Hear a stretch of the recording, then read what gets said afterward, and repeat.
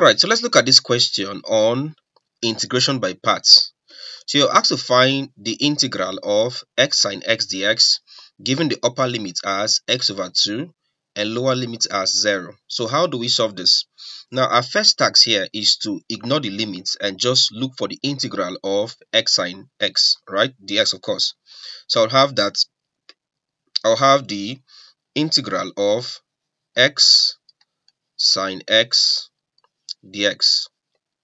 Now in this case here, the method I'll employ here would be integration by parts. Right, so I'll be using integration by parts, and for integration by parts, recall that we said the formula is integral of u dv is equal to uv minus integral of v du. Right, so this is your formula for integration by parts. That means for this, the first term here becomes u and the second term here becomes dv. All right, now if that's taken, would say let u, so I would say let u be equal to this term there, that's x. Now if I look at this integration by parts, observe that I have a du here. Du means I'll differentiate. So if u is x, if I differentiate x, du will be equal to what there? 1. Now notice that I did not say du over dx, I just said du. This is how integration by parts work. Okay. Also let dv be equal to, so we took u as x, we are taking dv as sine x. Let dv be equal to sine x. Now if you look at the integration by parts formula, at this point you have uv. Alright, so that means I need a v. Question now is, if I have dv here and I want to get a v, what do I use, or what do I do? I will have to integrate. So to get v, I'll have to integrate sine x, and if I integrate sine x, I'll have minus cos x. Alright, we've treated all of these concepts from scratch in our previous class on integration by parts. Alright, I'll leave a link to the video on integration by parts in the video description. Alright, so check the video description, you see a link to the video on integration by parts. Alright, so let's proceed with this.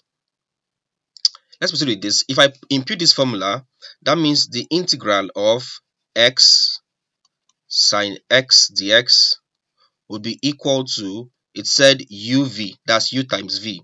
U is x times v is minus cos x, that becomes uv minus the integral of v du. So you can see that v is already minus cos x, so minus cos x into du. Du is 1, so we have 1 here. Alright, so we have this. Alright, let's work on this. So this will now be equal to x times minus cos x gives you minus x cos x. This minus comes out here, that becomes minus minus, which gives you plus the integral of cos x times 1 gives you cos. Alright, so cos x times 1 here gives you cos x. Alright, let's proceed with this.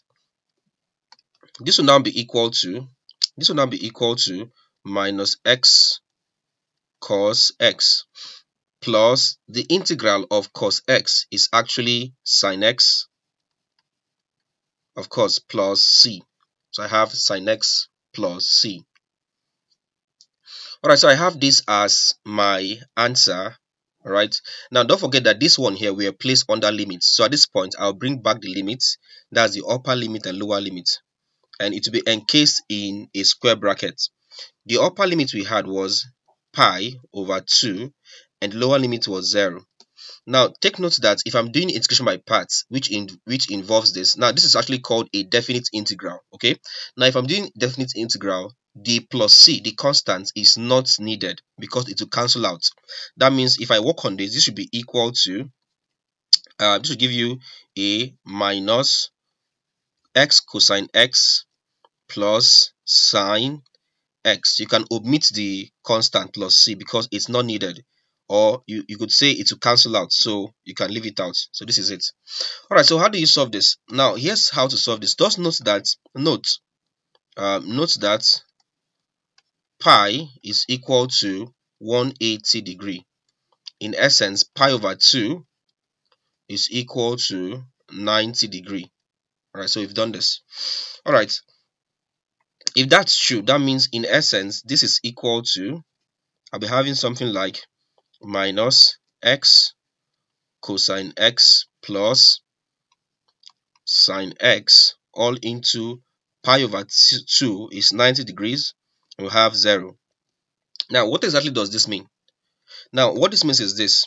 Wherever I see x here, inside this square bracket, I'll put 90 there. In essence, this now becomes minus x becomes 90. I'm having minus 90 cosine. This x becomes 90, okay, plus sine x becomes 90. So I have 90 here. All right, so that's my first task. Put wherever I see x there, I'll put 90 degrees or 90 there. Minus, the next task now is to put x as your lower limit here, which is 0. All right, so put x as 0 into the same function. That becomes, the function there is minus x. That becomes minus 0 cos x, this x here, but x is 0, so cos 0, okay, plus sine x here, which is 0.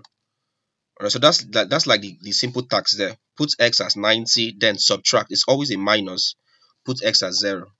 Let's try to simplify this. This is equal to, let's simplify this. So let's start with the first one there. Minus 90 cos 90. What do we have? Just get my calculator and punch very fast. Make sure your calculator is in degrees. Okay, very important. Make sure that your calculator is in degrees before punching. So minus 90 cos 90. This gives you about 0. Okay, so if you punch minus 90 cos 90, you have that as 0 plus, if you punch sine 90 gives you 1, so 0 plus 1. Okay, so I have this as 1 minus, let's look at the other part of the bracket, minus 0 cos 0. If you punch minus 0 cos 0, that should give you 0. Okay, plus, next up I have sine 0. So if you punch sine 0, that gives you 0. So that gives you 0 here. Alright, let's proceed with this. This is equal to 0 plus 1 is 1 minus 0 plus 0 is 0. So my final answer here is equal to 1. So my answer here is 1. So this is how you solve this question. Alright.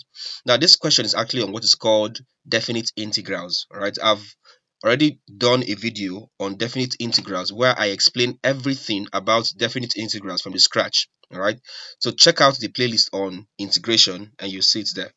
Alright, if you enjoyed this video, please don't forget to hit the like button. Alright, so hit the like button, like this video, leave a comment. Alright, tell us if you enjoyed the video. Don't forget, if it's your first time or if you're yet to subscribe, please do want to subscribe to this channel for more content. And finally, please share this content to your friends so that they can also learn. Don't forget to visit my website www.jonahemmanuel.com/courses or books, and you see the available books and courses. Alright, www.jonahemmanuel.com. Alright, thank you and see you in our next class.